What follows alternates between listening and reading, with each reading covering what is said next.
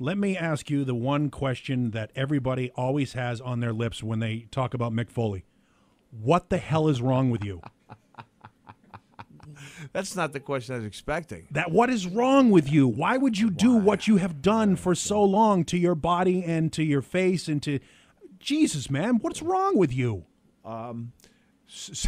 Psychologically, physically. Have you ever actually been psychologically evaluated for what you do? I mean, you got to have a sadist streak of some sort in you. No, I'm not. Nobody gets all right.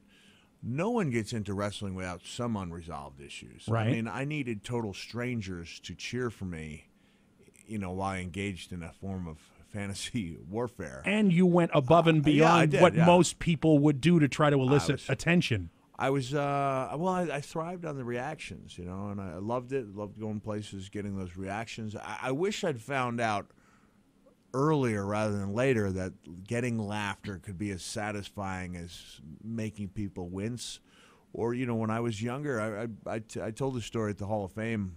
They only showed the edited version. I said I did a leap off my bed onto a stuffed animal, and back in the days of 1983, you either had that, like, if you wanted to videotape something or film it, right. You either had to have almost like a Batman's type of belt, utility belt full of batteries, because each battery lasts about 5 minutes, right. Or you had the 8mm camera, which needed a lot of light thrown into the room. So we were shooting with an 8mm camera, and honestly, it was the first time that any females had flocked down to room 317 at Fitzgerald Hall in Cortland to see what all the fuss was. And right before I took off, I took a little swig of red food coloring. Right. As I hit the leap on the stuffed animal, I spat the mixture out.